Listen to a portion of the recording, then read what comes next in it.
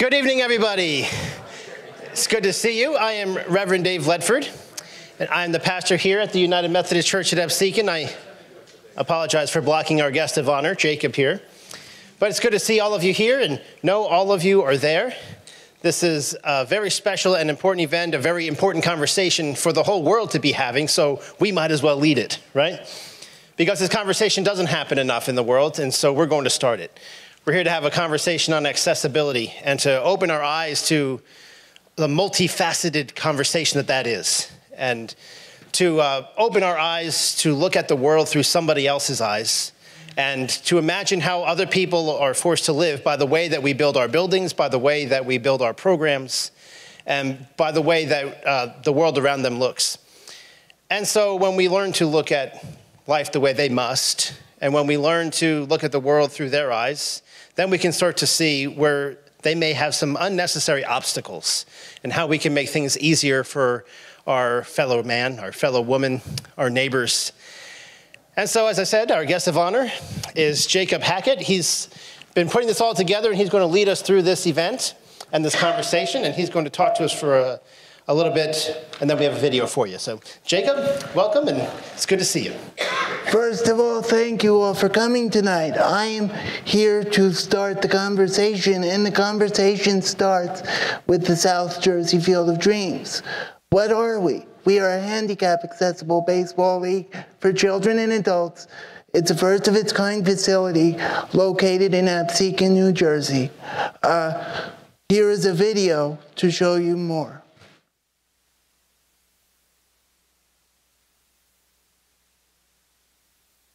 I saw an article in the Fabulous Circle magazine about a miracle lake in Atlanta, Georgia.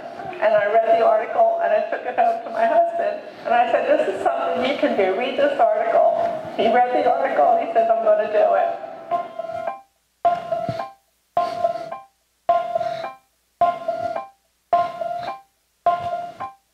I've got my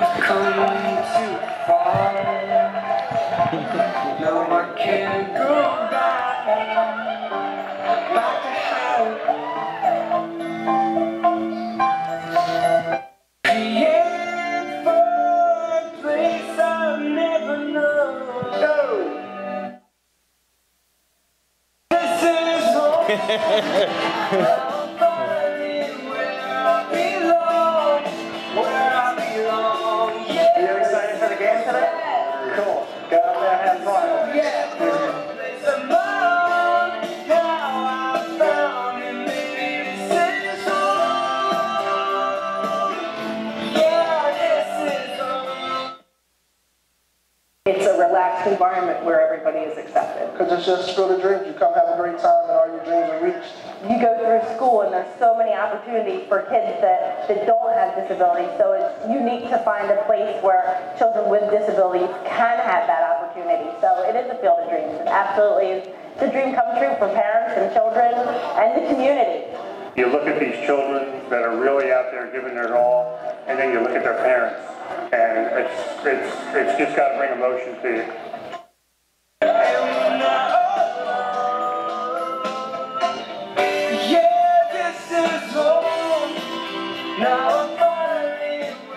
We live right down the street, we passed the field, and he wanted to come back, and this fall we couldn't keep him away. He's probably more of an athlete than I ever was because nothing stops him. And again, outlets such as this, it's just, it just gives him maybe a spot where normally he wouldn't have that. I really like going here. There's so much. People who come here have a dream of playing baseball. Every year, yeah. I'm looking forward to it. It's like really nice. Like I did tumble shots at the home run. It's like incredible. Told us about the field, and we thought it was a one-game deal. and found out that it was eight games, and we lived quite far away, and it might have been a bit of an issue, but when we saw how much he loved it.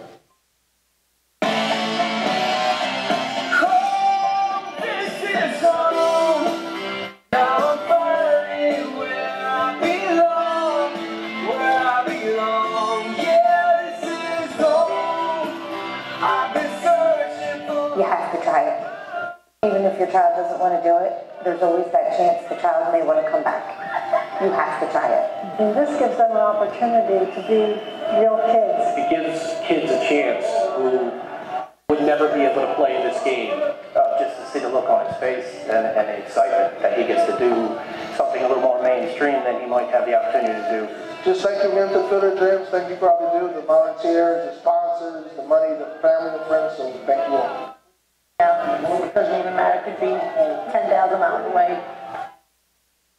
You know, just the fun of it, the enjoyment of seeing him and the other kids. The other kids are great. Where would these kids be today if they weren't here? It fills your heart, you know, when you come out and see them.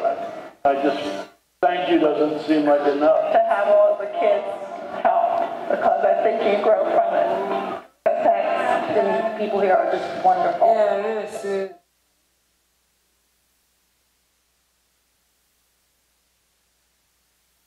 I saw an article in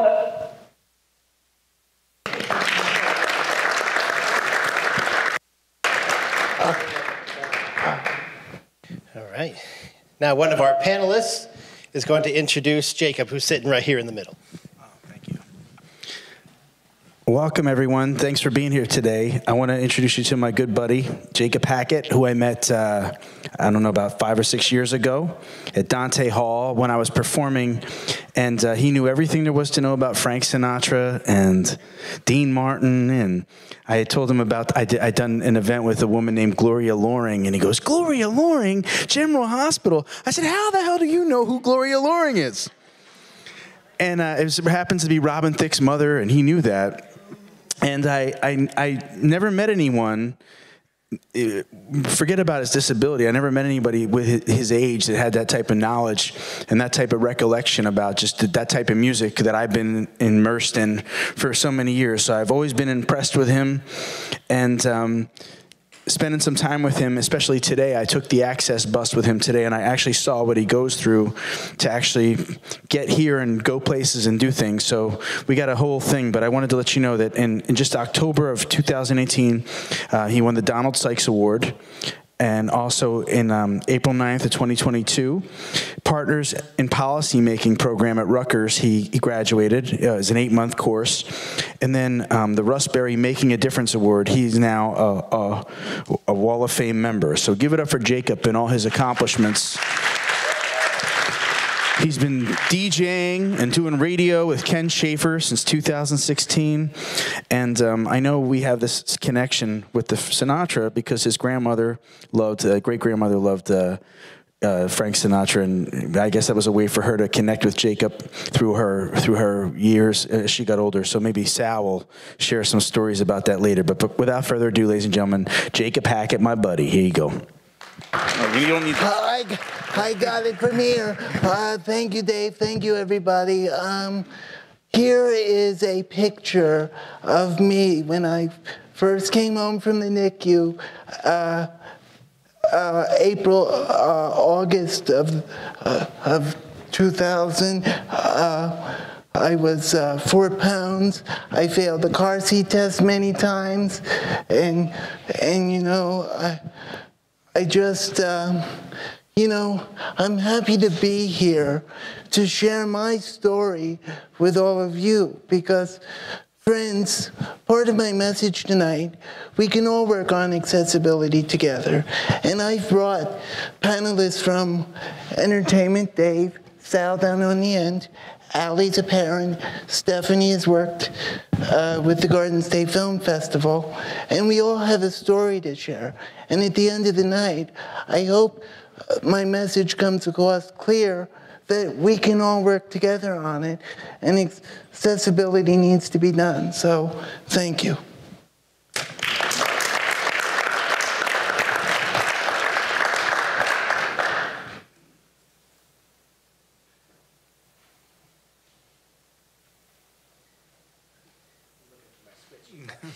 Yes, I did.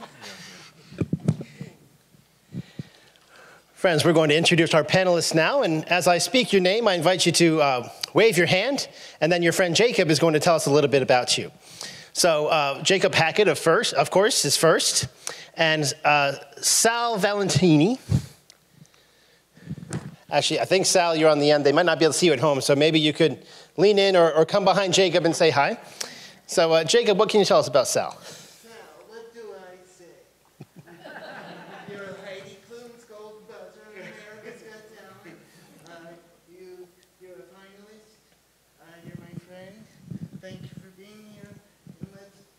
Sal has a cousin that has physical disabilities as well, and that's why I brought Sal here, because, you know, he's seen it too, and Sal's subject tonight is a subject that I think we can all learn from, and it's airlines, because the airlines, they don't think about widening a place for someone to walk. They don't have appropriate wheelchair access.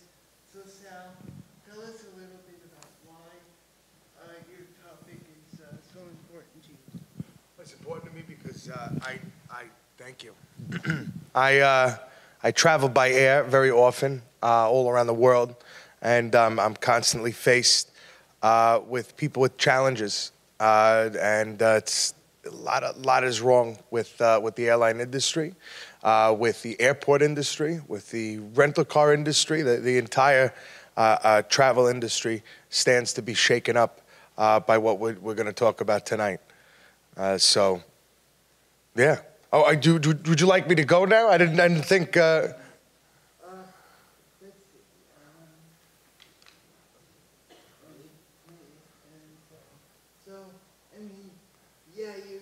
I got it. Wonderful. I'll start my time then. So there's a lot wrong with accessibility in the travel industry. Jacob has told me nightmare stories about hotels and things of that nature, but like I said, on a first-hand basis, pretty regularly, I see the challenges that some people face. It starts with just getting to the airport and checking in. Jacob uses a motorized chair that's specially built for him. It costs in excess of $25,000. I'm sure that anybody, people have seen a chair like this and think that if they've seen one, they've seen them all. No, they're custom made. He has, I forgot what they're called, Jacob, but at your lateral supports that are positioned particularly to hold them in a certain way. If you've ever seen the line of wheelchairs at an airport, none of them offer any of that kind of support. No points to secure the individual in the chair. There is a chair at the airport. It's called a straight chair, but we'll get to that in a moment. Because as soon as you check in and they've determined that your chair is going to have to go onto the plane, you have to now get through TSA security. The TSA has invested millions of dollars into X-ray technology and machines that are designed to scan otherwise able people. However, if you're in a wheelchair like Jacob is, you have to come out of that chair. In some cases you don't. However, you are subject to a 20-minute plus search of your entire body. And there's no special designation like a TSA pre-check where Jacob could go, be looked over, have his background checked, and they would know that there's nothing he could possibly be hiding in his chair, that he is not one of the individuals to look out for. So that's a tremendous inconvenience, is the TSA, the security pre-screening. And now we get past that, and we're at the gate. Jacob now has to come out of his chair because his chair is not going on the plane. His chair is going underneath the plane, meaning all of the lateral supports and his headrest and everything that keeps him breathing comfortably, sitting comfortably, all that is now out the window. He's put into a straight chair, which is not like a regular wheelchair. A straight chair, you're strapped in, you're held in tight. Otherwise, Jacob would simply fall on the floor. So once you're put into this chair, you're one of the first people to board, of course. We've all seen that at the airline gate. However, you're one of, if not the last person to disembark from the plane. So let's say Jacob wants to go to Disney World, as we all do. I mean, it's the greatest place on earth. I don't need to say that. Well, as soon as he lands in Orlando, he now has to wait while the pilot shuts the ignition off on the plane, because it costs a lot of money. Airline jet fuel costs, if you can imagine, you've all seen the price of diesel, you can imagine the price of jet fuel is very high, so they'll turn the plane off. There is an accessory air conditioner on the plane. However, if you are on a commercial flight, like a JetBlue or a Spirit, there is 150 to 200 people, and they're all jam-packed in this small fuselage. And you're there for at least 30 to 40 minutes after the first person gets off the plane. So the Florida heat and the sunshine that it's so famous for will start to make you uncomfortable if the chair you're sitting in doesn't make you uncomfortable in the first place.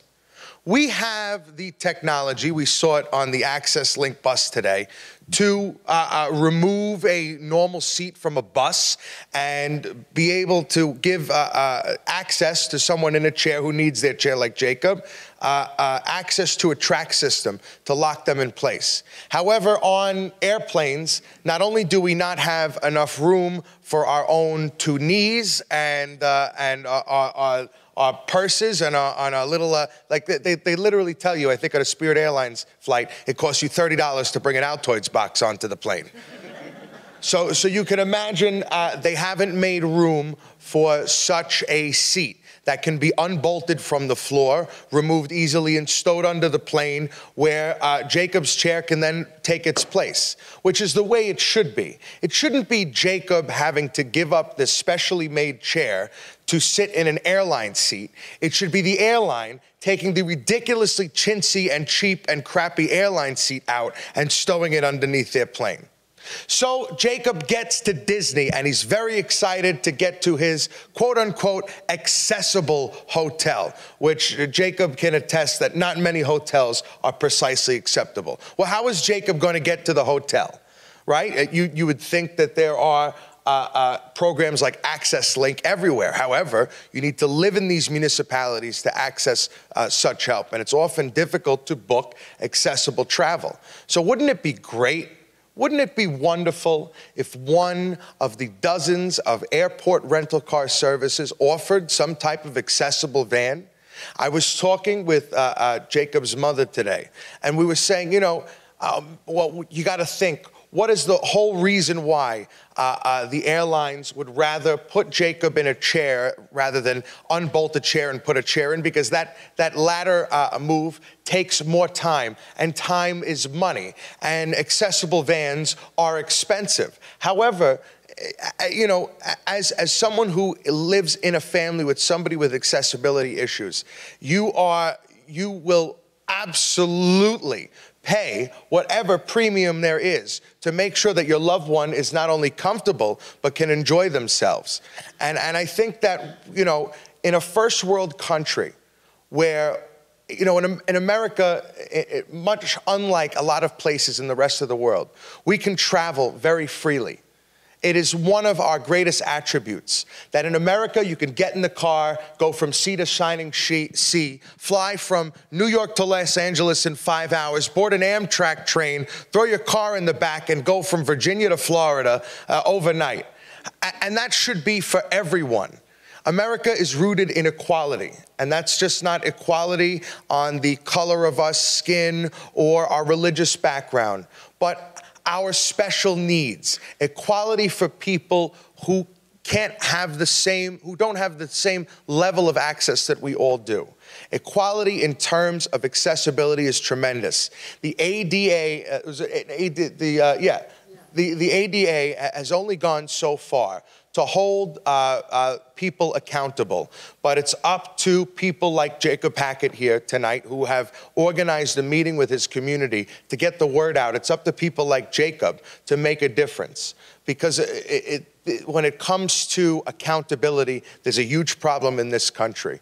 And these businesses really, really do, like the airlines and the rental car companies and the hotels, they have a long way to go before there is an equality of accessibility. And so I'm going to leave it there. It's just something that I see on a regular basis, is poor people being filled up at the TSA, poor people being left on a plane for a long time and being uncomfortable. And I think that's a real problem. So again, Jacob, thank you so much for having me here tonight so that I could speak on behalf of the people who fly on our airlines every day, or at least try to.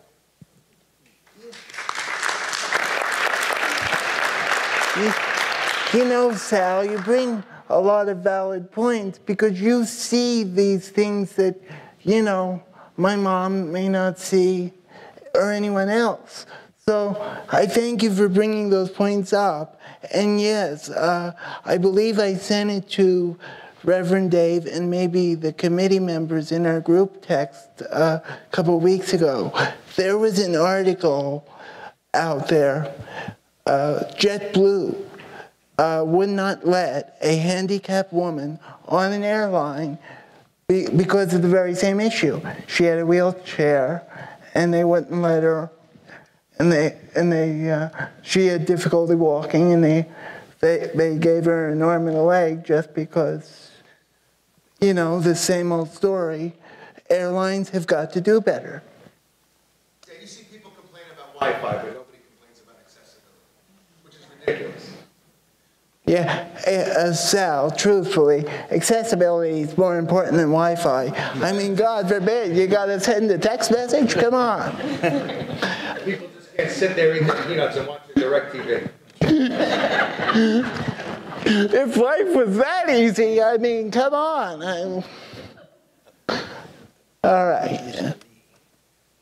Next is a parent advocate. She's a 4th grade teacher in Galloway Township School District, Allie Southbury.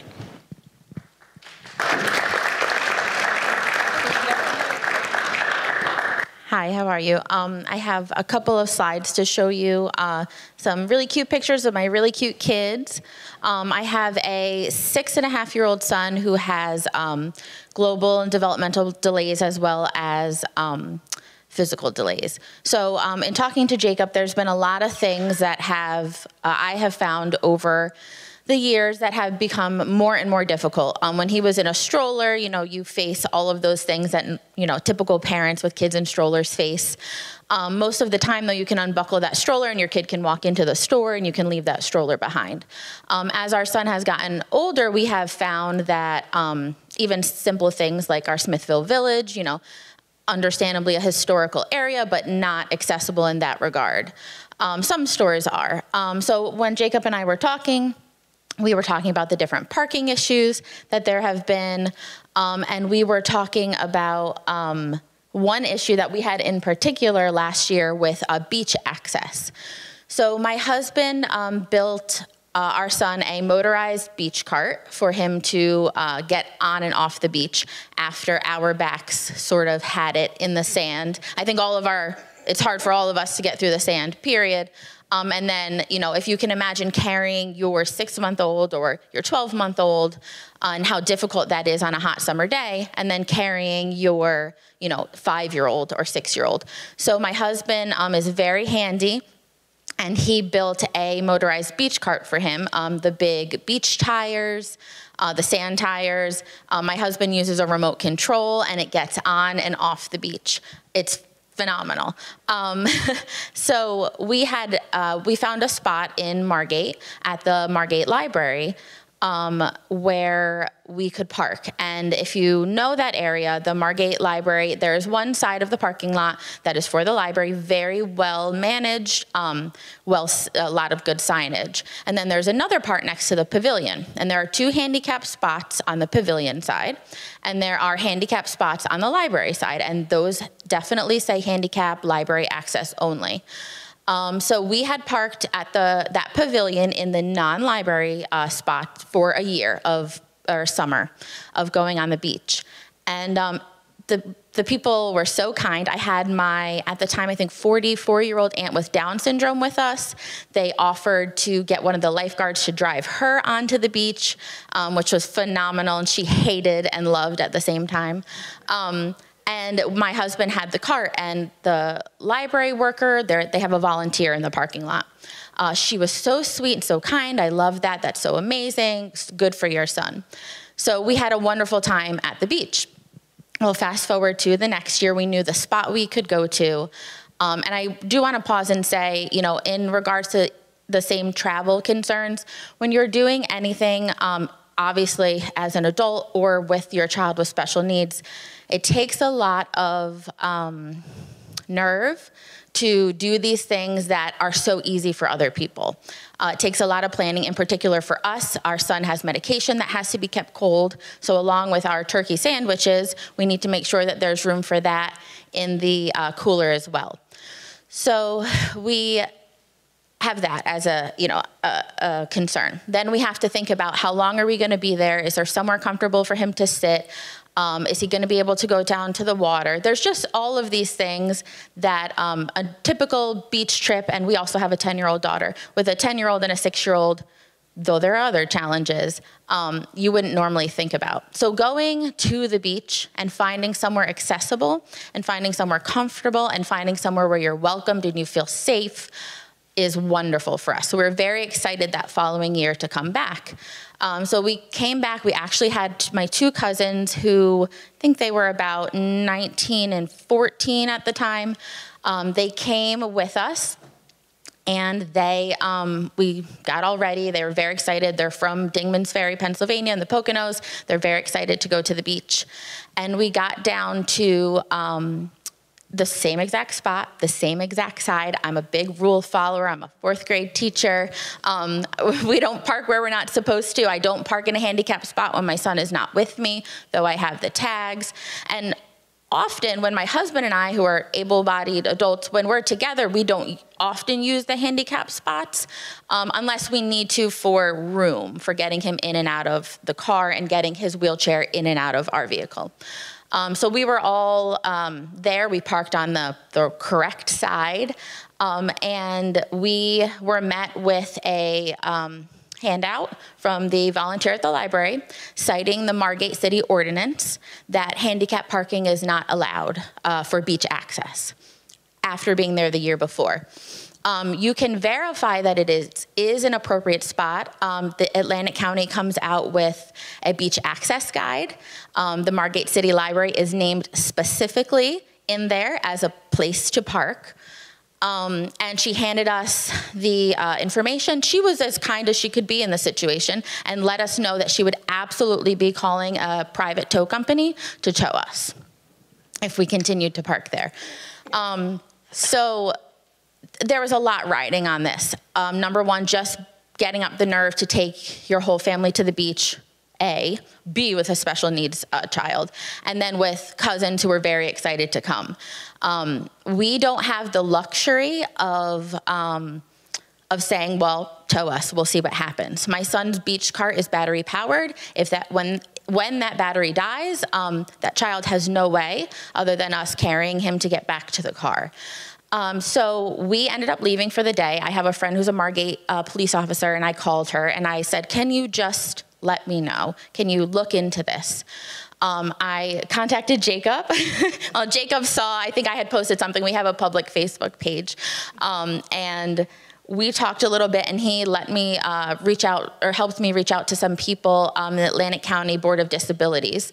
I sent Dennis Levinson an email because his name was right on the beach accessibility guide that we were turned away from.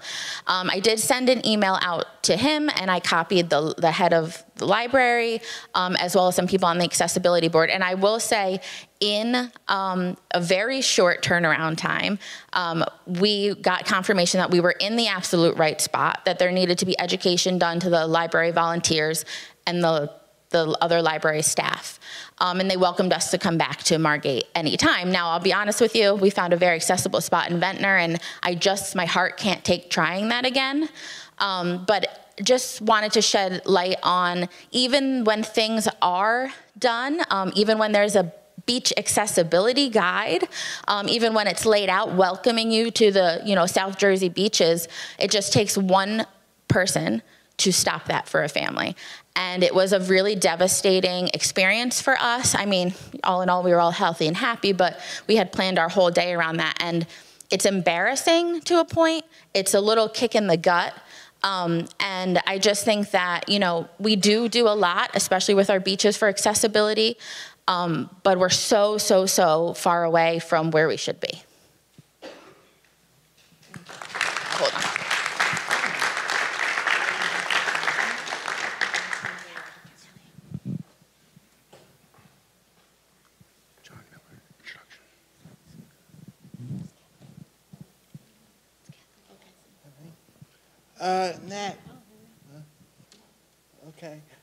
Next, speaking, he's an instructional aide at Atlantic County Special Services, John Miller.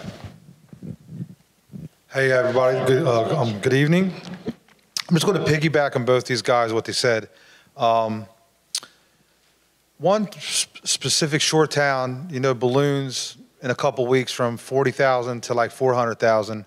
And there's so many people that ask me, because I work very close to the back of the boardwalk. It's hard to find access. The beach is accessible, and there's only 2 or 3, maybe 4 tops, beach wheelchairs to take individuals down to the beach, but there's no water accessibility at all. Like, they can't get in the water. Other places, other countries, other states have ramps that go into the water. We don't have any for Atlantic City or Ocean City, which is more popular beaches, Wildwoods and such. I get a lot of people asking me where can they rent one, where can they buy one, where can they borrow one. You can get them in Ocean City, but you have to bring them back. So that person's stuck until the accessible beach wheelchair comes back. And I can understand the young lady saying over here, they're even hard to push. They're not that easy. So there's got to be something sooner or later made that's going to be accessible for everybody to work. The ramps, Ocean City is accessible. There's a lot of ramps to get up and down, but there's nothing to go to the beach. Obviously, the regular wheelchairs or even the motorized wheelchair that Jacob has, it's going to get stuck. Sand's going to get into the gears. It costs a lot of money to replace. It costs a lot for the technician to come and fix his wheelchair if it does break down from the sand and oil.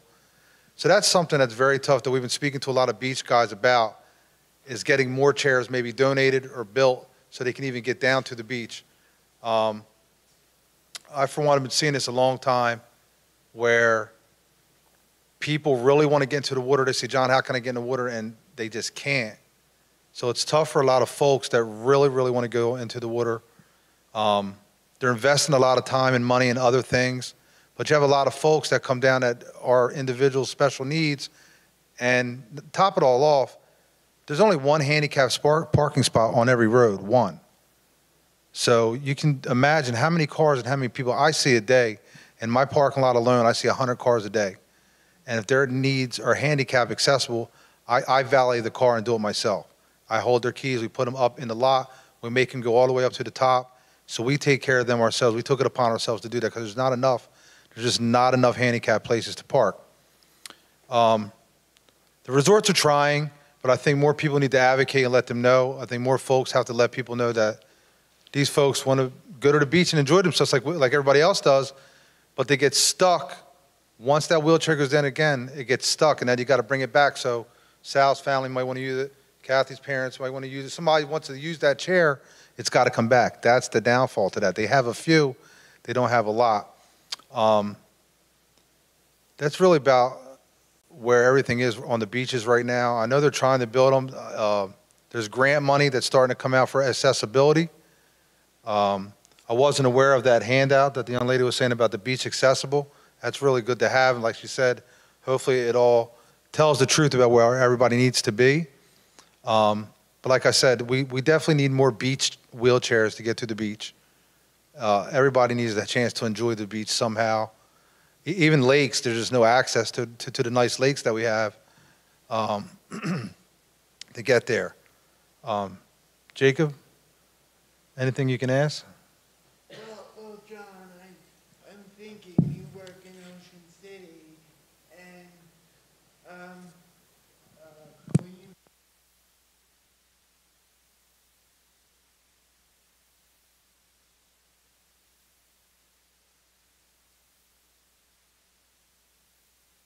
for accessible beaches or not, but I mean, just think of somebody like him.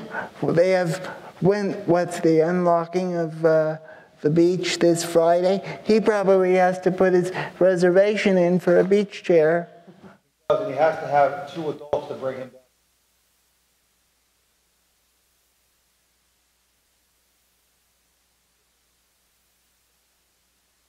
Sold out from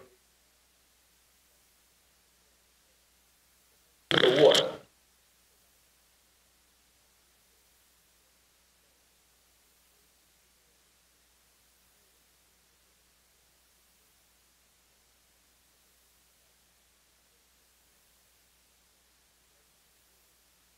I know it's funny, but I think that's how it was put in place in the first place. But I've seen people to gain. Now, you would think Jersey is almost, sorry, New Jersey. Other than not being able to make a left turn, Jersey is most famous for the Jersey Shore. It's beautiful beaches, miles and miles and miles. That there's at the most popular beaches. I know Atlantic City.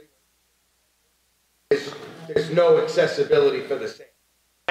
That blows me away, that it's as simple as a map over the sand.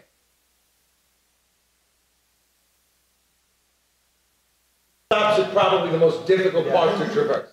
That makes a lot of sense. Well, Sal and John, Ken Schaefer and I know a woman, who she's a strong advocate for beach mats and beach access in the city of Brigantine, and she was actively pursuing the idea of putting a beach mat in Brigantine. It's only limited to a couple of streets. If somebody, I don't know the exact streets, but I do know for a fact it's only a few streets in the city of Brigantine. The Wildwood Beach in the ocean is so far away. I don't even know how they get down. I know we've seen there, they have something called a truck taxi, and they have golf cart taxis that'll take you down, but there's no place to put a wheelchair for any family member to go on there. So I can't even imagine how tough it is to go to Wildwood, to be maybe a vacationer who doesn't know, out of state or out even the country. A lot of Canadians do come down, to Wildwood, and they don't know, oh, I have a grandmother or my mother needs a wheelchair. They don't even have that in Wildwood right now. So. And like I said, you have people coming from places that are more accessible, It's almost kind of crazy that there isn't some sort of at least national standard. There are global standards for things like the price of gold. However, there's no global standard for accessibility. But at the very least, a national standard that once you cross this country's border, from that border until the next, there is a uniform level of accessibility. And, one of New Jersey's biggest draws is tourism, I'm going to assume, for tax dollars. So, it's got to mean something. Jacob, thank you for having me. I appreciate that. Kathleen Barron.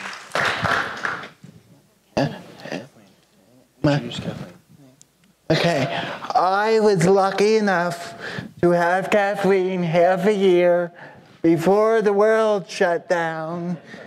We had a lot of fun. I was lucky enough to work at Shore Medical Center in Summers Point. And at the school's board office as the receptionist intern. Kathleen will tell you a little more of what I did and what she did working in the work program. Hello. I'm so happy to be here tonight, and as a lifelong teacher, I believe that education is the answer to developing solutions to these problems. So I'm very thankful to Jacob for putting this committee together and to really start the conversation about accessibility. It is hard. You hear, even just learning from each other, the stories that are out there. My experience is I worked for Atlantic County Special Services as a community-based teacher, and that's when I was lucky enough to have Jacob during the half year of my 33rd out of 34 years of teaching. So I always tell him I got right in under the wire to get Jacob Hackett. In that program, the students are working in different job settings in the community. Jacob was already working at Shore Medical Center when I started working in that program and had a job set up, and he had gone through a process of developing that job. When he was in my class, then he moved on to a job in our school office. And that job was built on his experience at Shore Medical Center, also in his interest and his skill level, and mostly his collaboration in his own future and interests. And so I would say that the most important thing, in my opinion, about developing programs that meet the needs is the collaborative process. And when I hear everybody's story here tonight, I think of how a group together has so much more power than standing alone. But for our collaboration, Jacob actually worked with another teacher, Heather Muller, and an OT therapist, Kevin Curran, and a job coach, and an individual support person. So we had a team, plus child study team, and we had a team of people together to come up with solutions to problems that might arise. And because of that, and because everybody's unique experiences and what they could bring to the table, so to speak, Jacob was able to have a very successful position in the office, the administrative office at Special Services. I think there might be a picture, yeah. And this is the picture of Jacob before any of the changes were made in the office. The decision was made, he accepted the job, and then any type of barrier that had to be overcome, we got to work. And this shows the first thing, some of the thing about it is, what I hear from all of these issues, some of the solutions are very simple, a beach mat or something that somebody who just reads the right book or knows what they're supposed to do. So the solutions aren't always complicated issues that have to be overcome. Sometimes it's just almost common sense. But when Jacob started there, he has this great chair that supports him in every way, and we needed to make room for that. And so the first order of business was to see how he could best access the work area. So a drawer was removed, and I think they took out those cabinets above because he wasn't going to be using those, and it just opened up the space. A lot of the equipment was moved so that he could access it rather than, it's a two-room office, rather than going back and forth between the office and the other room. All the equipment was moved. Jacob, you can jump in if I'm forgetting something. Yeah, the equipment was moved. The copy machine was in there. Copy machine. Where you slide the envelope through, that was moved. The mail machine. The mail machine, thank you. The mail machine, everything was moved, so that way I didn't have to jump between the copy room and back. I could scan a driver's license right behind me. Everything, the school was absolutely phenomenal in the 6 weeks. And I know she can't be here tonight, but I have to give kudos to Regina Wilkins. Yes, Regina was instrumental. She was great. So this whole process was basically a trial and error, what worked, what didn't work, how Jacob could not just make the office work, but feel comfortable, have easy access, not just access, but easy access, the way an office should be. And it really turned out great. It was some of the equipment that we had to order. I think there was Marianne's here, an OT. I think we needed to order a special stapler. We had to order some different. We had worked with Kevin, the OT, to just get equipment that is fairly easily available, but just didn't happen to be already set up in that office. So of course, Jacob took the lead. What do you need? What's going to make you comfortable? It's a process. It's a team approach, and I feel that that's the only way that you can really create an environment that fits each unique person. I did want to say the one equipment that was not high tech but low tech was the headset, and we're trying to decide what's the best way, because Jacob was answering the phone using all those great skills that he has and representing our school with everybody who called, but a headset for his so that he could be attached to the phone was a question. Is it going to work? Is it going to be what is need for you? But you had to try different things. You had to see if it worked. You can't just, somebody else can't make that decision for you. You have to work together to make the decision and make it work. I'm going to say that in addition, creativity, we're living in a world already that's creative, so we were able to, after that sad half a year and the world shut down, everybody got creative. So let's put that the ability to make creative decisions. Right now, we all know people who are working from home, so 3 days a week, 4 days a week, they're having these setups in their home. There's a lot of ways to be creative that we didn't think 2.5, 3 years ago were available, all the smart technology. There's just so much out there. So in my opinion, I feel that it's about bringing it all together, having national standards or standards of some state standards, some standards where people are given the access and the use of the technology and the use of the accessibility to access their, whatever their choice is, the beach, the office, the library, wherever it is. And I think that's the issue. So I'm excited to be here today. As a starting point, I put as my last choice, my last bullet is commitment, because I think the commitment of our country to making these changes, if that is what happens, the commitment is there, the solutions will follow. And it's not that complicated. So I want to thank Jacob for having me here tonight. I'm excited to be part of this panel and to get to be part of this conversation.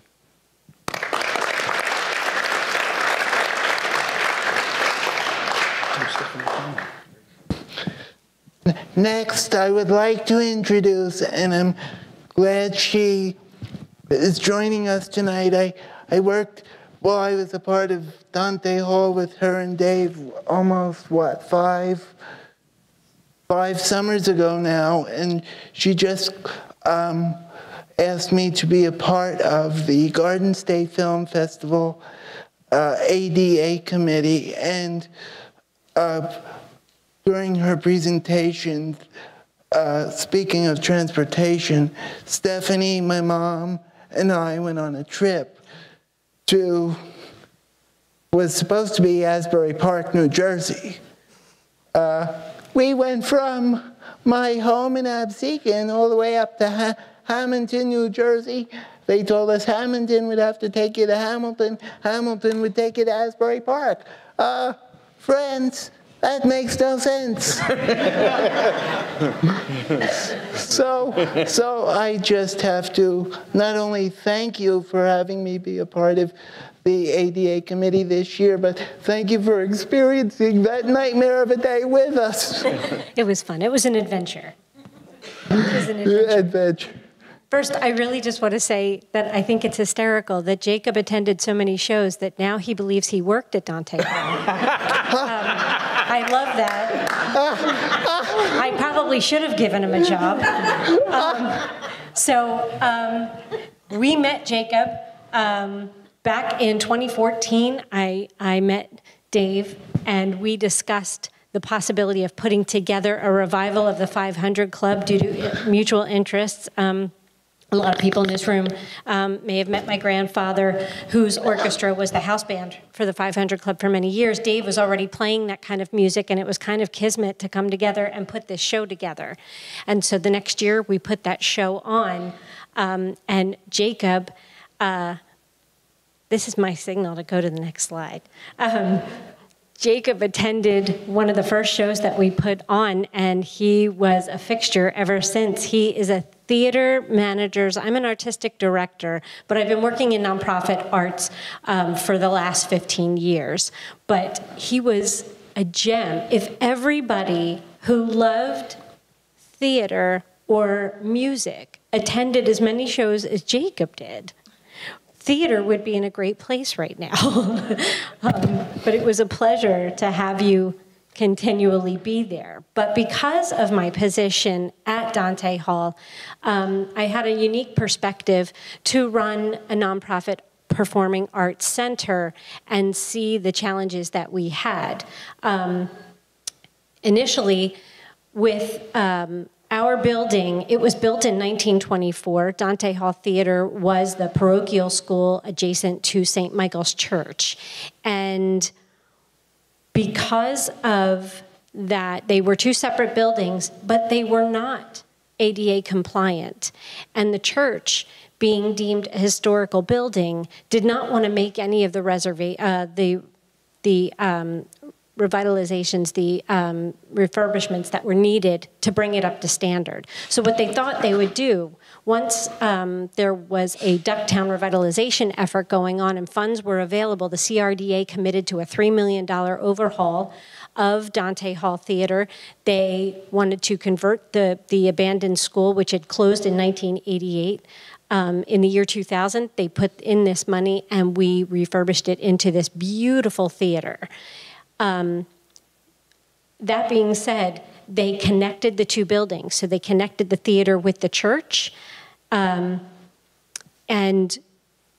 created all of the access points that were missing. So I'll get to that in a second, because the theater really was a mecca for performing arts that had nothing to do with the casinos. It was a really beautiful offering. And we had everything from big band, as you can see. Dave has been on our stage many times and has brought the majority of our patrons to the theater, which I'm grateful for. But we also had punk music, we had musicals, we did theatrical productions, and we also did a lot of community and political events at the theater. It really was a home for the community. But when you think that you're providing this space for the community, what really needed to be thought of was an accessible space. And a lot of things that the building did not have, that the church did not have, were those access points. So when they refurbished Dante Hall, they added an exterior ramp that ran up to the front entrance. They built ADA compliant bathrooms with access, wide stalls, access for wheelchairs. There were no electronic doors though, and so it was still cumbersome. And if anybody's gone to a show at Dante, you know how heavy those front doors were.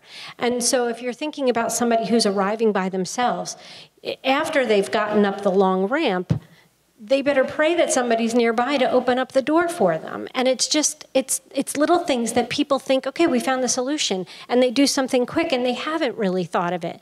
Because even as something simple, like when you get that door open, there's a lip that you need to get over. And some chairs don't comfortably make it over that lip.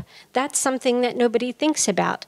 When you, I think it's on my next slide, when they ordered the chairs for the theater, they went with a mobile chair. They were not conjoined like normal theater chairs are. They didn't do graduated seating because they were thinking if we have a solid floor space, we can move these chairs, we can make it accessible for people, we can remove them from the aisles for those that are in wheelchairs, we can make it very comfortable for people, we can widen aisles.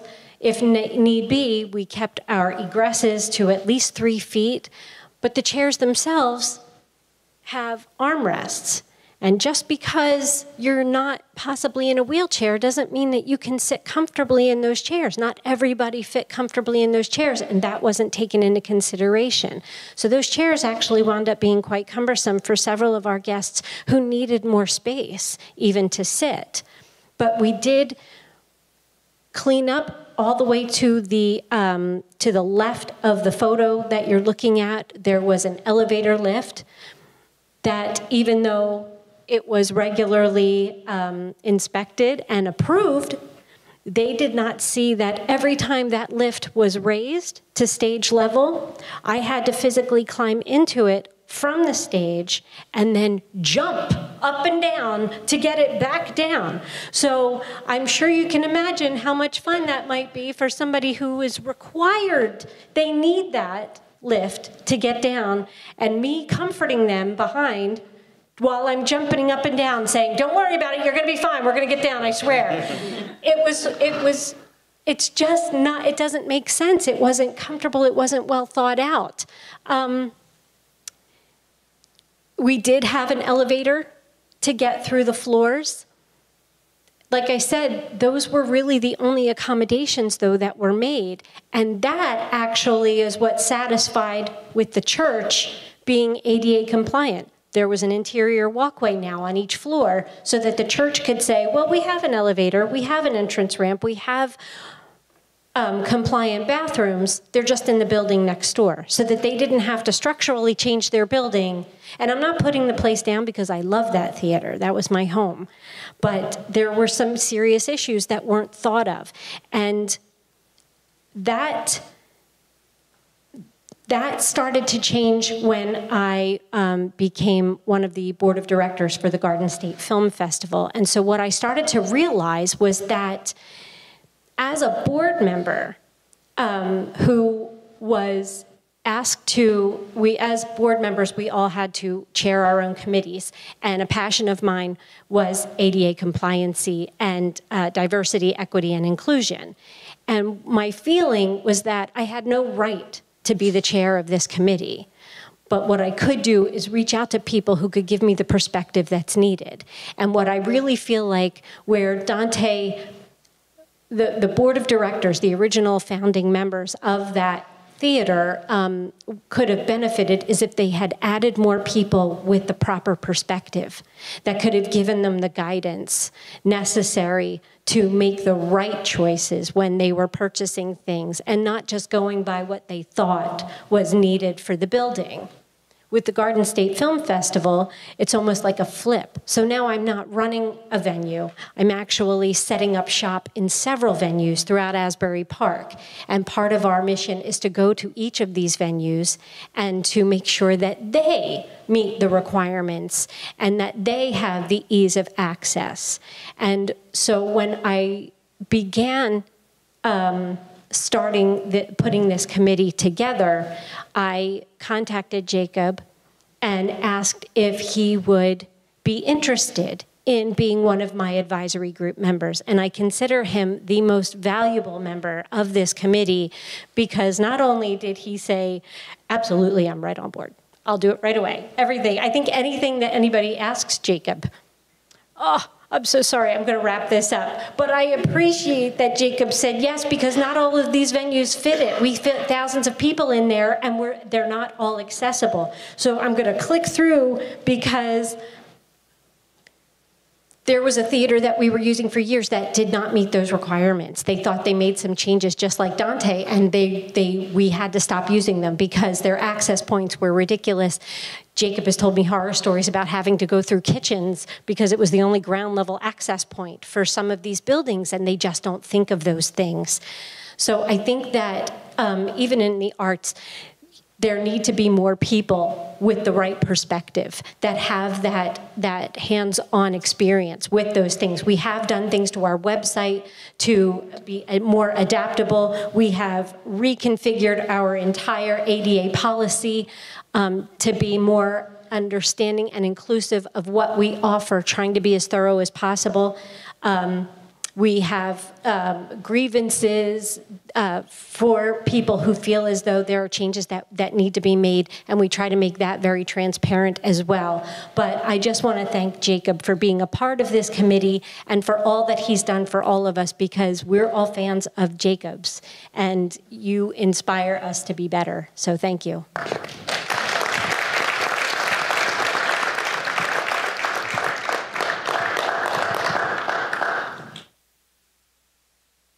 Sorry, I went over.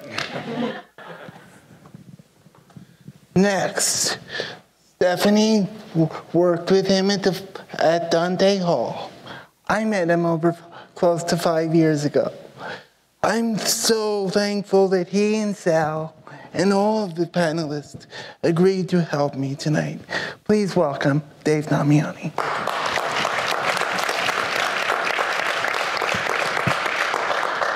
Thank you, Jacob. I wanted to say I basically most of the time live in Los Angeles, and I guess it was about 8 or 10, maybe 12 years ago, we started noticing when you walked into a restaurant, it said an A, which meant that was a very clean restaurant.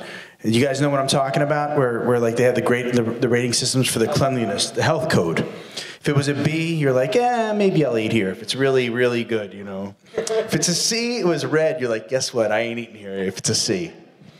And there is no Ds. If there's a D, then that means the health department closed you down.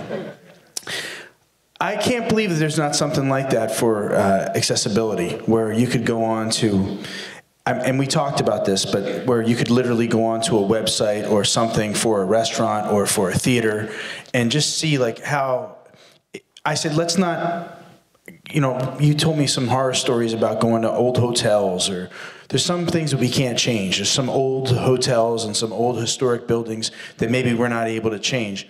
But it would be amazing if we at least knew if a place was completely like 100% accessible for you know, a variety of people. And I'm glad former mayor of Atlantic City and State Senator Don Guardian's here tonight, ladies and gentlemen.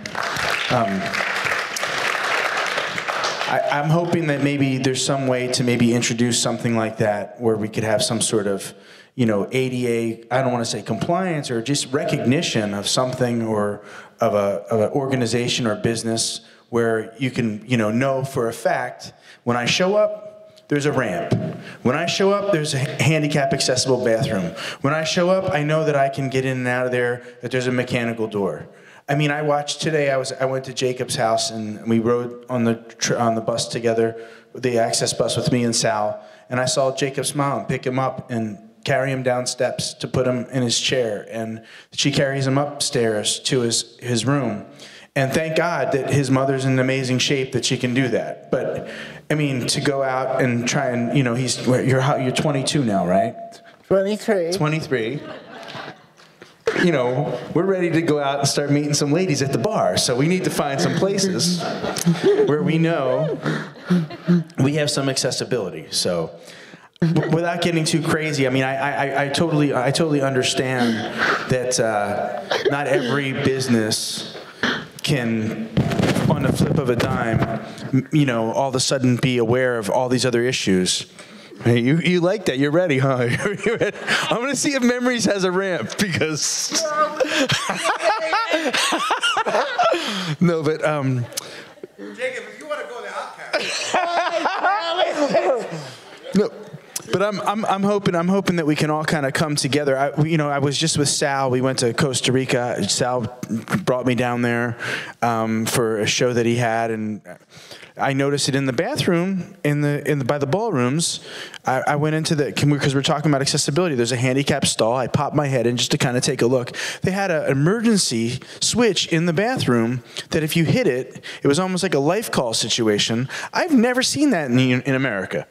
I mean, outside of a hospital. But all the bathrooms, the public restrooms in Costa Rica, for whatever reason, the handicap bathrooms had this switch that was like if you were to fall or something were to happen, and that doesn't exist here.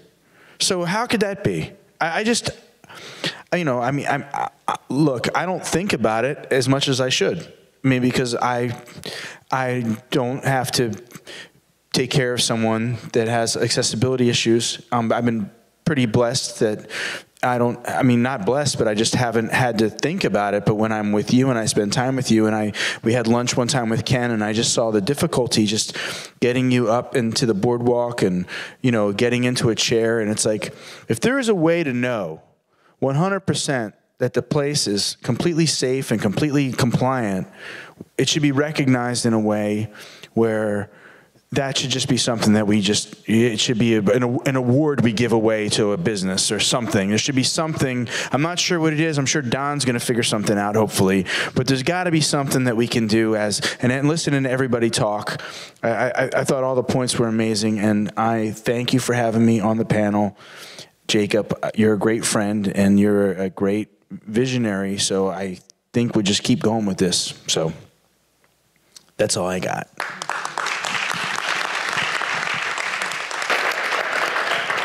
Now it's time to play a little game with the audience. I had to get the audience included somehow. What we're going to do is there are slides of pictures, I believe, that Reverend Dave and I found on the internet. You, the audience, Dave and I will call on you, or a panelist will call on you, and you will come up with what's right in this picture. So let's start. This first picture was a bathroom I was in North Carolina a few weekends ago. What is right with this picture? That's one, Donna.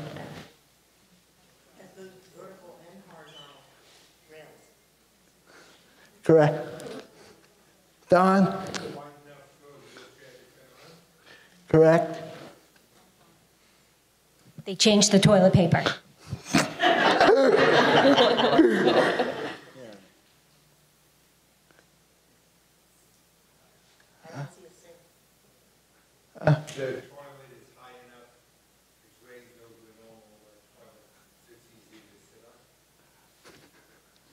I didn't think of that, but that could be true.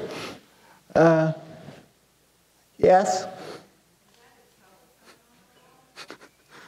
That I can't see. Yeah, I can't see too good in the picture, but Sanitizer. What is it? Hand sanitizer? It is okay. It is a telephone. Thank you.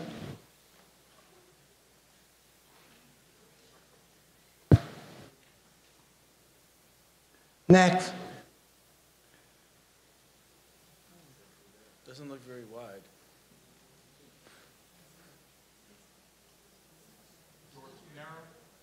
Right. It's a slider door. Yeah,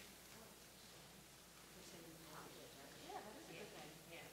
Doesn't take up any extra room. It's a slider door. I love it.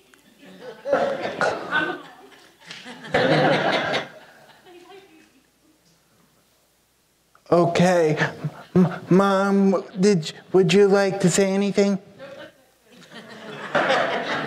Okay, next picture, please.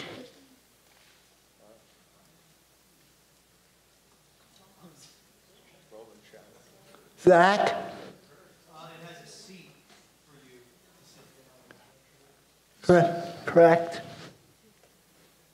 A wheelchair could be rolled in. Correct. You can hold the shower thing or comes off. Thank you. Shower finger, I like that. Okay. I would say easy access for the soap. You can use the soap, shampoo. Yeah.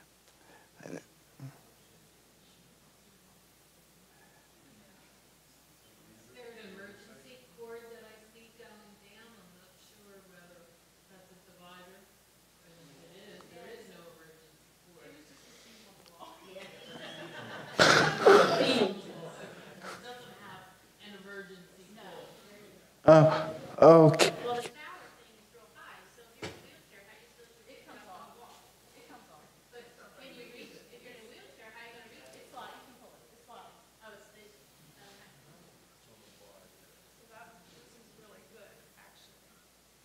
This is a good one.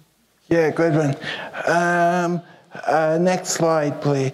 Oh, this is Sal and Dave. You can talk about this one because this is when you were in Costa Rica. Yeah, I was just saying that, you know, I think it's pretty cool that they have an emergency button in the bathroom. You know, I mean, I've never seen that before. So, no. And It seems a little hot. and funny. behind you. Yeah. Yeah. Fall forward. Have some sort of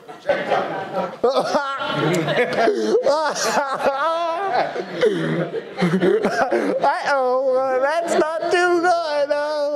I thought of this with the last photo as well, with the shower. How the seat seemed a little too far from the soap dispensers.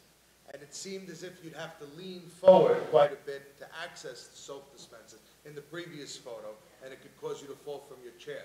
If you don't have someone with you helping you, that could be an issue. Like here, this is such an incredible step, like Dave said, in the right direction. Oh, sorry. That there is an emergency button. However, it does seem a little high. Should an emergency arise if you're in the bathroom alone? And it's also behind you, yes. Maybe it should be like on the floor on the baseboard. Well, I guess you would see it coming in to the bathroom. You'd see the button there, you'd know where it was once you sat down. But if you were to fall, you'd likely fall forward or fall to the side. Right. But there's nothing like, if you're sitting on the toilet, how are you going to get up if you don't have a bar on the side plus the vertical and horizontal? Right, Alice.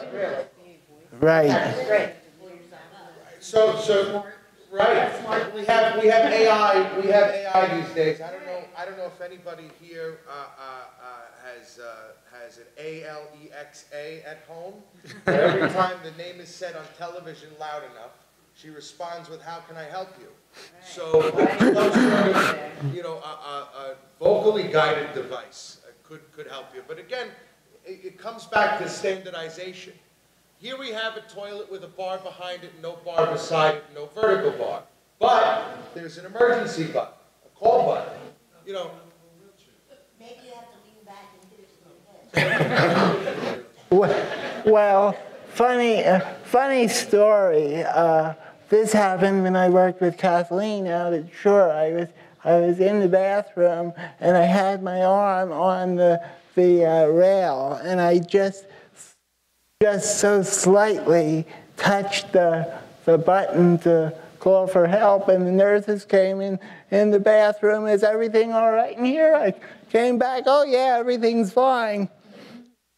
Next picture, please. Oh, this is will be a newly designed, my dad sent these to me, a newly designed ADA compliant Dunkin' Donuts in Manahawkin. Had me at Dunkin' Donuts.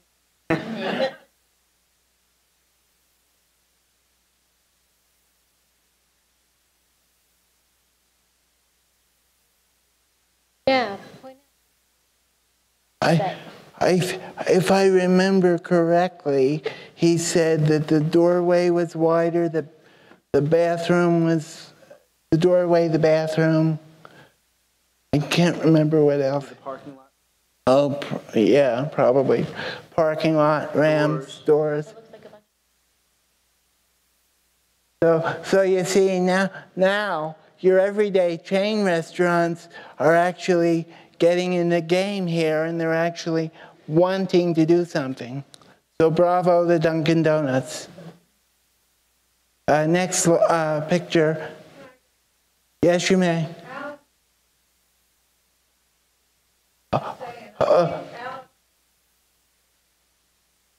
Yes, Alice, please. Wawa to go to the ATM machine. It was, but now that it's very difficult for me walking with the walker. There's two sets of doors to go in. They're both very heavy, and if you go to push it, then you get caught between the two doors. They come back. I wound up with bruises on both my arms. If nobody's there, some people will just stand and look at you. They won't even help you. It's ridiculous. I mean, you could see a cashier standing there. I mean, I understand they're behind the counter and they're very busy, but I had to stop going to use an ATM. So now I have to use a cash a check in order to get cash, you know, and then you have to pay for your checks. So that was one of the things. And, you know, I used to run into Wawa just to get a few things, but it's just too difficult now. The other thing is many restaurants, they claim that they're handicapped accessible. They are not. Oh, yes.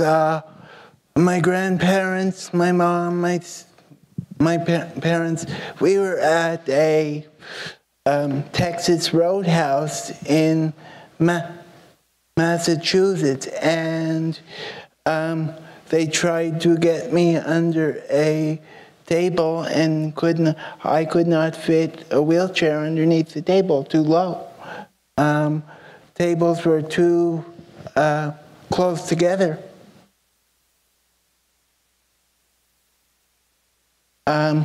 Alice and Marie, would you like to say anything? I know Marie wanted to talk about storefronts, and Alice wanted to...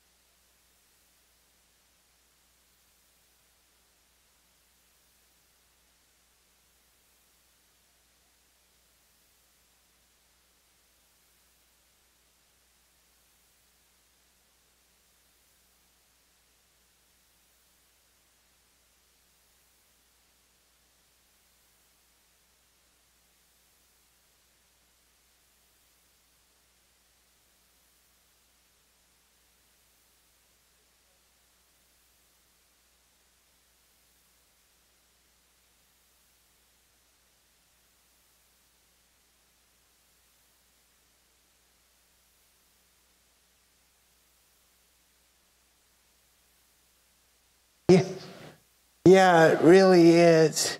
And, you know, back to what the focus of tonight is, friends, you know, we want to get something done. This is why I've brought people from all over different categories, you know. When Reverend Dave came to me in the week after I spoke at ACCC and said, would you like to have the opportunity to do this over again? I thought, first of all, my message, when I spoke at ACCC, and Barb Sabbath is in the back, my grandparents were there, their focus was solely on education and accessibility. You've heard stories from everybody tonight. Accessibility just doesn't fall under one plain category. Accessibility follows everywhere. And tonight, my friends, it's time we get something done. Nice job.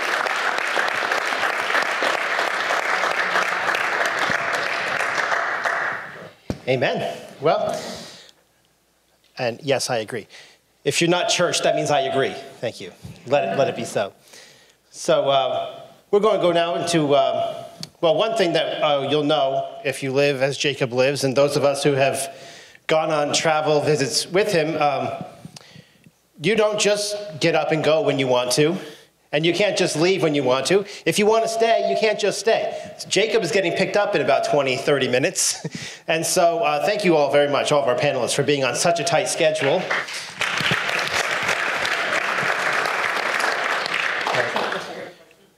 Yes, this is time for questions. Yeah. Hey, this is great, by the way. Jacob, doing a great job. You know, should be applauded for that. But I have by example, I want to ask a question.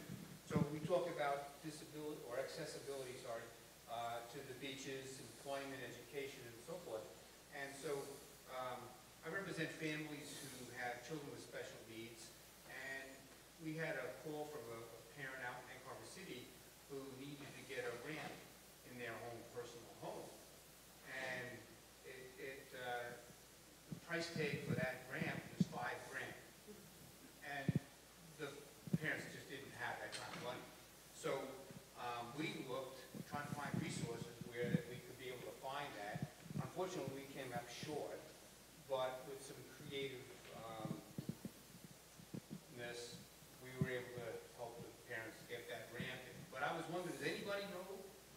resources? Because that was a one deal, and I'm thinking about the next time somebody calls and says, how do I get a ramp installed? Because I don't have that kind of money. I know the Carpenters Union, they've donated some time in the past. I've heard about installing wooden ramps, but this was a situation where they couldn't have a wooden ramp. This had to be an aluminum one. Anybody want to maybe comment on that? So the question is, just looking for some resources for building funds for building things like ramps. We have an expert here who may be able to answer you. Donald? I don't know about expert. Hi, everybody. My name is Donald Campbell. I'm the executive director of the Atlantic Center for Independent Living. We're a resource center, advocacy center, and support center for people with disabilities all in Atlantic County. We help people with disabilities find answers to things like this. We advocate for people with disabilities. We connect them with resources, and we help them get things like Social Security. So, and Jacob's on my board, which, if anybody has any embarrassing stories about Jacob that I could present at the next board meeting, please let me know. He also has my birthday, so, there must be some, I have CP too, so it must be like a CP January 24th thing where we all, so. But I love this event. To answer the question, so it goes to accessibility. So unfortunately, I would send them our way, and I will give you my information as well. But a lot of times people think things like ramps are covered by Medicare or some other resource, but a lot of times they're not. Sometimes Medicaid will get it, but Medicaid is, you got to give up a lot of your income to be on Medicaid because it's poor people.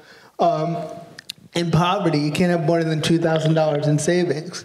So a lot of people, there are a lot of programs out there, and when we're talking about accessibility, we're not just talking about ramps and all that other stuff, but we're also talking about these programs that are not really fully funded or fully designed to help people live independently. So, we'll see what the situation is with this ramp and see where what we can do to help. But a lot of times people think there's these programs out there, but there's not. And when you're looking for things to advocate for, these are things that we need help with, getting these programs to cover what they're supposed to cover. Getting Medicaid, which does a lot of good things, but making it so you don't have to be poor to get on it. Because, it's when you have a disability, you want to work, you want to do all these things, but then you're constantly being put in situations where you have to choose between working or losing your benefits, or working or losing your services. So the more we can do that, and the more people can advocate with us to increase the funding levels of these programs, the more helpful it will be. And if you're interested in getting involved with me and Jacob, like I said, we're the Atlantic Center for Independent Living. You can find us on the internet, on Facebook, Atlantic Center for Independent Living. And you can get involved in things like this. Because what's really going to make the change are people like Jacob creating the pressure for change. Because there's a lot of great laws out there, like the ADA, but if nobody puts the pressure, nothing changes. It's like, I was fortunate enough to go to law school, and one of the things we would say in law school, it's like, okay, now it's the law, so now force everybody to enforce it. So if we can create public pressure where you're at a situation like Alice was, where really she was just trying to go to the beach, and now she has to fight to just go to the beach after being basically told, why are you going to the beach, in so many other nice ways. But people should know that when you do that, there's going to be organizations like us and people like Jacob, who's got a massive following. That's why I tracked him down to be on my board. He's like a rock star.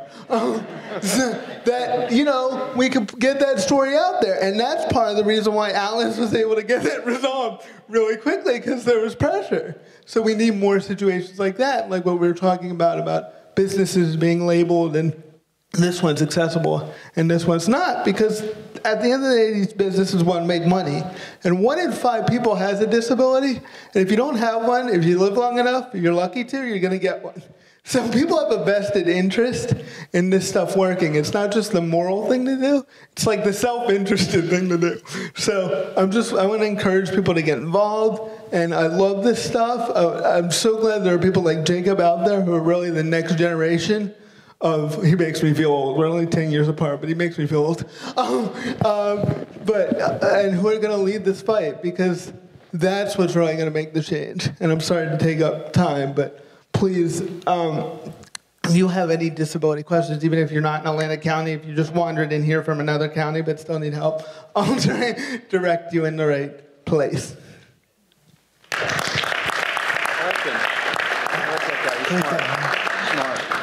Turn up the heat, right? Yeah. Amen. Any other questions for any of our panelists? I'd just like to say something. I've been in a situation quite a few times where you go someplace and they, say it's handicapped accessible and everything. When you get there, they say, oh, well, we were grandfathered in because it was, the Disabilities Act was, what is it, like 26 years, something like that it was passed. And that upsets me because people are living so much longer, and definitely a lot of people are going to have more disabilities than they had when people didn't live as long either. So they need more accessibility. You want people to have good quality of life, and in order to do that, you want them out there to be able to do things.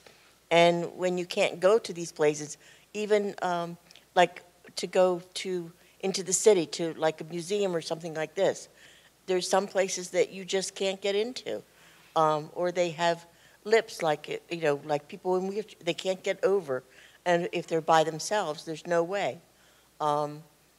There's quite a few local restaurants here, and you all know them very well, I'm sure, and they'll have a handicapped bathroom. The door is so heavy, you can't open it yourself. You have to, wait till somebody can come help you. And one of the places is Smithville Inn. Their handicapped bathroom it has a lip to get in. And, they are an older building, and their food is lovely, and it's a wonderful place. But for somebody they could never get into that bathroom, I never go by myself, so usually one of my friends, good friends, will help. But, those things are, happen. I also had a husband who had MSA, which was a very disabling disease. And we lived in a two-story house, which I still do, but the only way we could stay there was to take a home equity loan out, convert our garage to a total handicapped suite, which thank God we did, because now I need it. So I can still live there in my same house, which I've been there since 1967. So, I'm grateful for that, but I'm still paying for that addition. So, because it was very, very expensive. I have a ramp to get in my house, which is perfect because he was in a total wheelchair, and I have a shower, I can wheel the wheelchair for him in.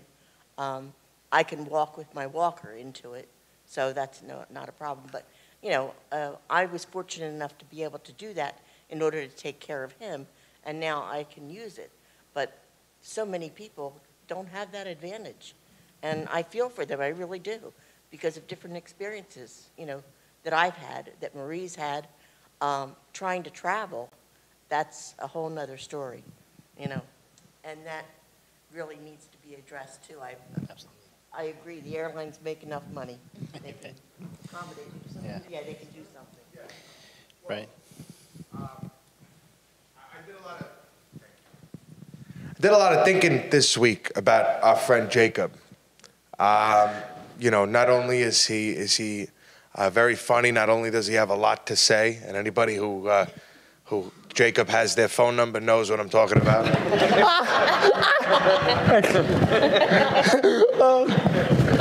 But above all, it's very important that Jacob has something to say. Because I thought, who in history has done what Jacob is setting out to do? And I immediately thought of Ralph Nader.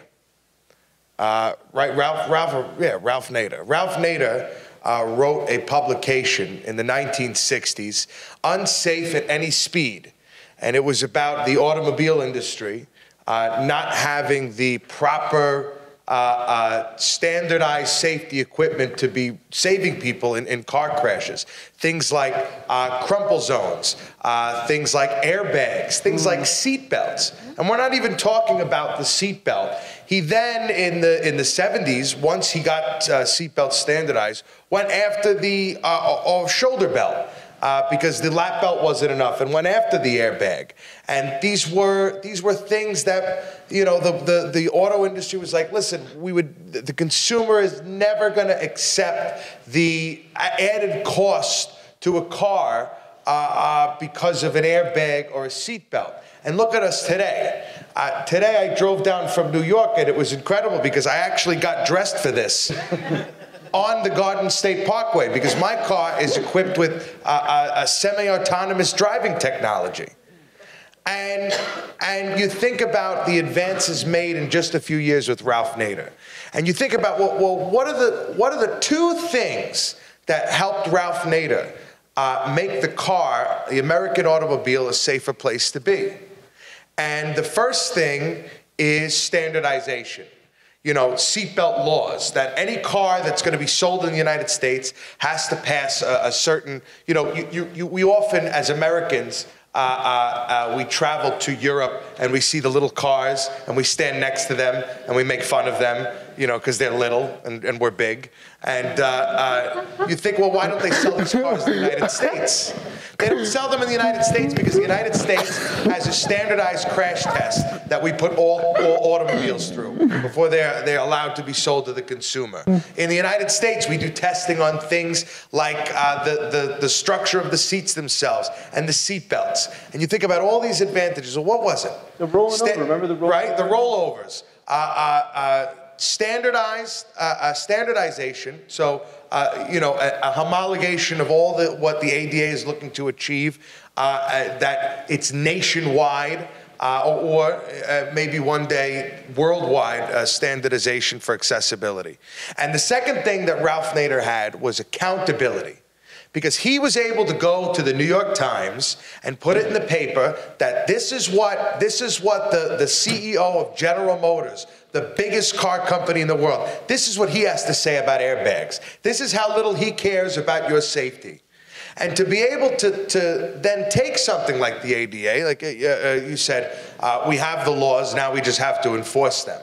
To take something like that all the way and hold accountable not only the public places, the government run places in this country, but the private structure as well. Dave brought up a great point, was that to have some sort of application like a restaurant review or a health code review that would allow people to discern how accessible a place was and choose against that place, like the Smithfield Inn, when choosing a place just to go out and enjoy time with their family. Jacob mentioned before that he was on vacation. He was in Massachusetts at the Texas Roadhouse. And the end of that whole thing was they got him a table, but then he was in the way the whole night. You know, and how embarrassing. How you know, how does a place that's a national chain, we talk about an accessible Dunkin' Donuts.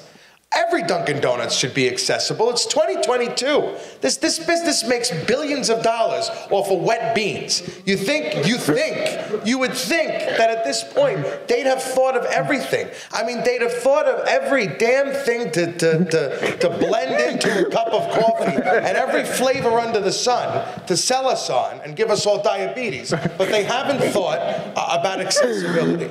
So accountability and standardization. And I think that Jacob Hackett is the Ralph Nader of his generation. He's going to get this done.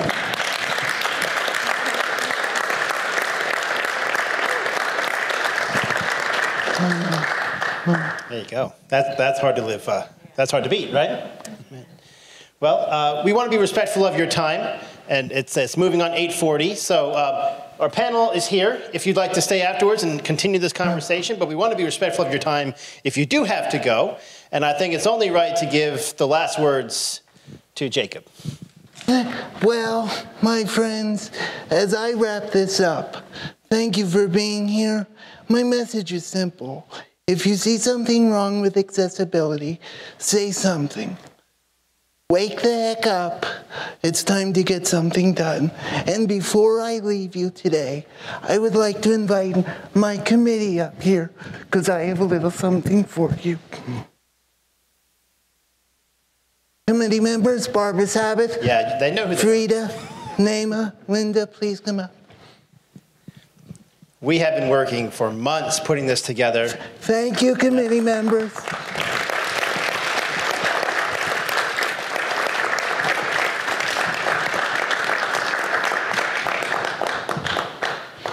A Zoom meeting every week for the last couple of months, and all because we love Jacob and because this is an important conversation to have. And as fellow human beings on this planet, we are called to care for each other, right?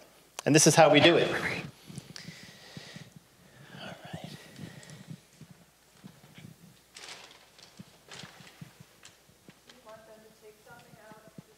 Yeah, take. Yeah, that would be easy. Take.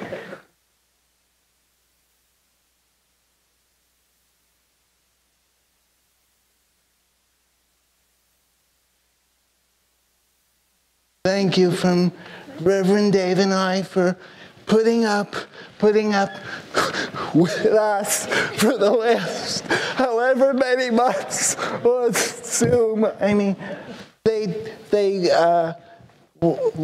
were quick to, whenever I had a question, text me. They were a huge help. So without them, this would have never happened. Thank you, committee.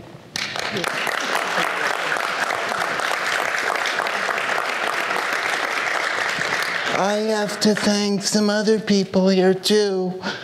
Without my panel, without the many years of friendship, I would have been lost without all of you. From Stephanie to help me contact the guys to everybody else. Thank you for all you've done, and this is a little something from me.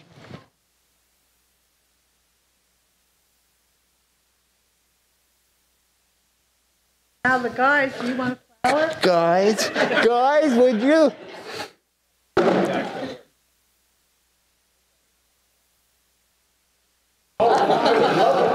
Wow. What is this?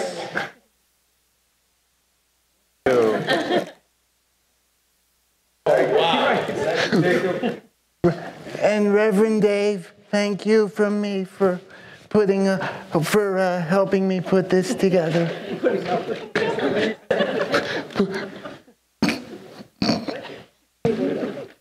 Well, and as the very first slide said, this is the first annual conversation on accessibility, because we're going to do this again, because there are endless topics in this conversation.